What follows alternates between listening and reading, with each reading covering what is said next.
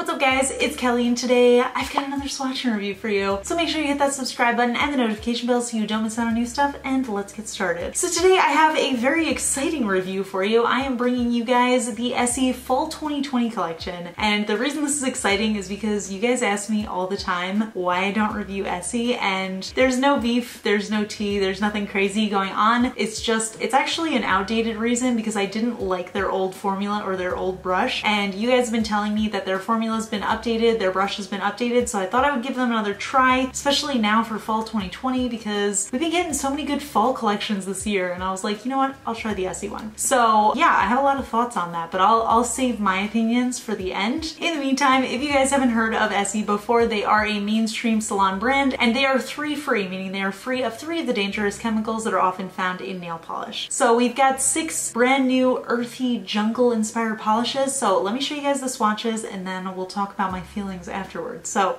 roll footage. As always, I am using base coat underneath all of my swatches just to protect my natural nail and prevent any stains. Today I am using the Cuccio base coat, so I'll link it down below for you guys. So first up in this collection, we have the shade Adrenaline Brush, and this is just your classic red cream, really impressive opacity. It does not have that jelly-like feel that I feel like a lot of reds tend to have. This is definitely a cream. It was pretty much 1 coat opacity for me, but I did end up putting on a second coat, and as you can see with that wide flat brush, it was super easy application. I don't think that this color is necessarily earthy / jungle inspired, but it is a classic fall color, so I do love it. Next up we have the shade Cargo Cameo, which is a really pretty medium brownish orange shimmer, and this is another one that had really impressive opacity. I was not expecting it to be this opaque in the first coat, but I still had just a tiny bit of that visible nail line, so I ended up throwing on a second. This is the kind of earthy jungle tone that I was expecting for all the colors in this collection, and I don't know, I'm just like on a brown nail polish kick for this season, so I really did enjoy this one. It's a really beautiful color, and I think with that orangey undertone, it's just a universally flattering color to wear on any skin tone. Next up we have the shade Don't Be Spotted, which ironically is the brightest color in the collection, and this is a super light bright shimmery orange that has almost a little bit of a pearlized feel to it because you do get a little bit of that brush stroke streakiness. This was another one I was not expecting to be opaque at all, but it did end up giving me full coverage in almost the first coat. Here is the second coat just so you can see, and even though it was a little bit streaky, it did kind of smooth out pretty quickly as it dried. So a nice easy shade, very pumpkin-y. I'm digging it, surprisingly. Next up we have the shade Heart of the Jungle, which is your basic green cream shade, and this is another great fall color. I'm totally loving it. Not sure how I feel about all of these colors together, to be totally honest, but this color definitely won me over. This is a definite 1 coater, and it's thick enough that you can get away with just wearing that 1 coat, but I am showing you guys 2 coats just so you can see what that looks like. But yeah, just a beautiful classic fall shade, really impressive formula. Next up we have the shade Waterfall in Love, which is a really beautiful blue cream. This one totally threw me off. I feel like it didn't really fit in with the collection. This one and actually the next one too, I feel like we're not really on the same page. There were a lot of just basic cream colors in this collection, and while I do appreciate having those as staples in my collection, I'm not sure that they specifically felt fall to me. They kind of just feel, for the most part, like any time of year colors. But that said, I do think that this is such a gorgeous color, really impressive formula, really impressive opacity, and seriously, this is a beautiful blue color. And finally we have the shade Swing of Things. This is a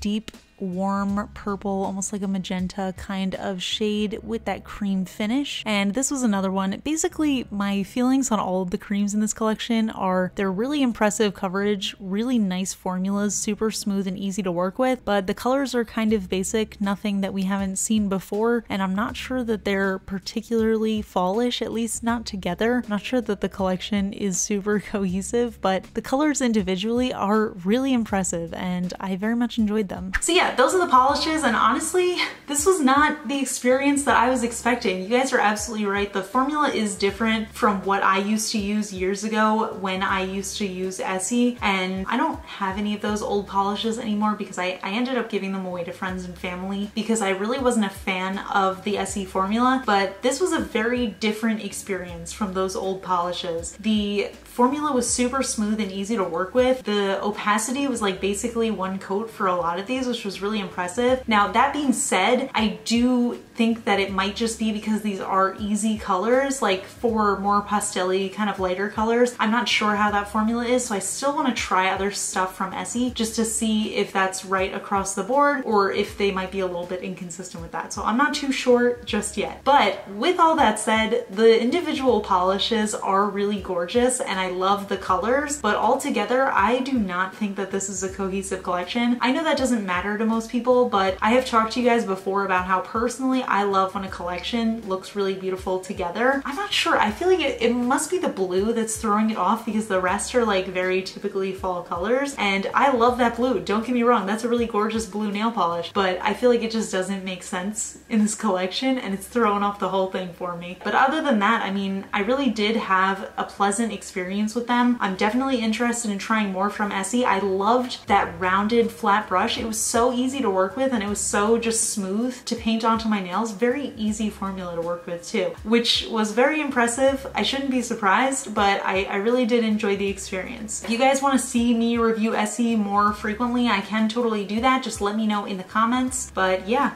pretty good experience. So these bottles are 13.5 milliliters each, and you can get them anywhere that Essie is sold. On the Essie website, it directs you to Target, and there they are $8.99 USD each. So I will link that one down below for you guys. You can also grab them at any of the stores that they sell Essie in. But yeah, so that is it for this video. I would love to know your thoughts. I'm curious to see what other people think about Essie. I haven't reviewed them, oh my gosh, in years.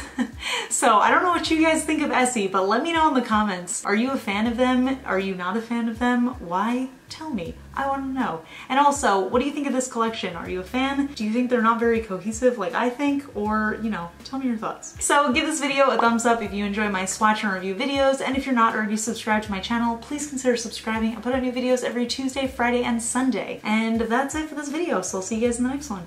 Bye. Okay, today's fun fact comes from Patreon supporter Christopher, and Christopher wants to know, do you believe in ghosts? I feel like the answer to this depends on the time of year, because like during spooky season, I'm all about ghosts. And I've actually been listening, I'm not even a podcast person, but just like get myself in the fall mood, I've been listening to a lot of ghost podcasts and like unexplained mysteries and stuff like that. Actually, those are more like aliens. But yeah, I guess I generally don't, although does anybody remember when I had that whole situation in my other apartment where there were always like people in top hats standing over me in my sleep?